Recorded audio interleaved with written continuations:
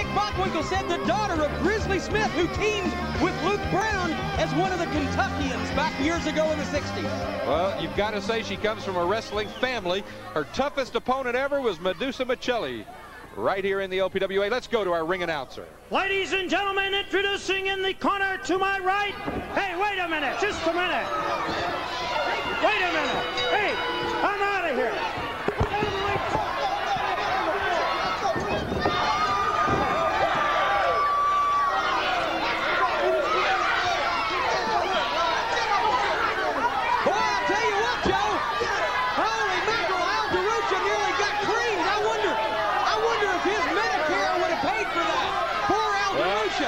Right now, Rockin has snuck around to the other side of the ring, and she is, she says, you want to play some sneak attack, sister, we can handle that.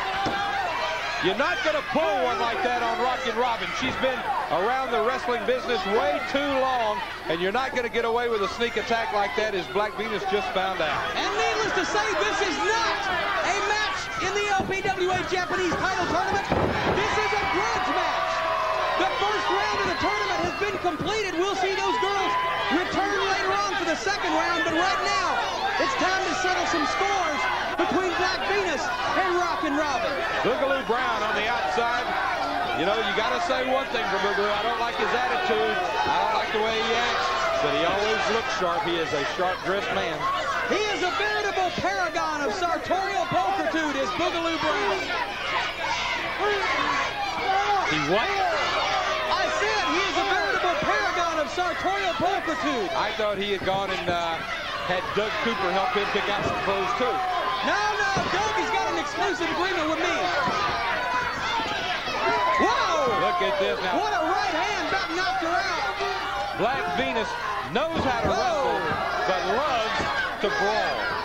She'd rather be in a good fight than a good wrestling match. I don't think there's any doubt about that.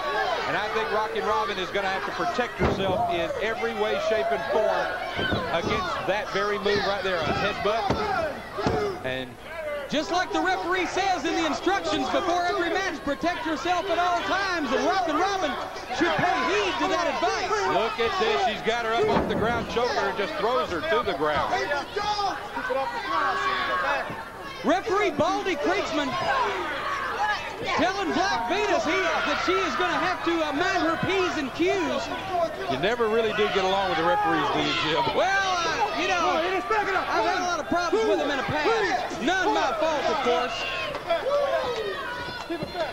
We are coming to you live from Rochester, Minnesota, the home of the famous Mayo Clinic. As a matter of fact, we are in the Mayo Civic Center right now, even as we speak. And we want to welcome everyone who is watching the Super Ladies Showdown today on this exclusive pay-per-view event, the first LPWA pay-per-view ever. And we want to thank all the fans who showed up. If you haven't heard, there is a tremendous ice storm here in southern Minnesota today. It was very dangerous getting out. As a matter of fact, honestly, if we had not been here yesterday, I don't know how we would have gotten here, Jim. Can you imagine an ice storm in southern anything? Well, I think right in front of us now. Wait a minute. Right out in front of us. Right out in front of us. We've got to be careful. Hey, Joe, Rockin Robin is bleeding. Rockin Robin is bleeding from the head. She's been busted open by I don't know whether it was something on the table she was run into, whether it was that big right hand. If we can get a shot of Rockin Robin. Rockin Robin is hurt. I think it was from the microphone right here on the table. She got hit. She was slammed head first into it, and now there is blood coming from the forehead of Rockin Robin. Blood on her head, blood on her tights.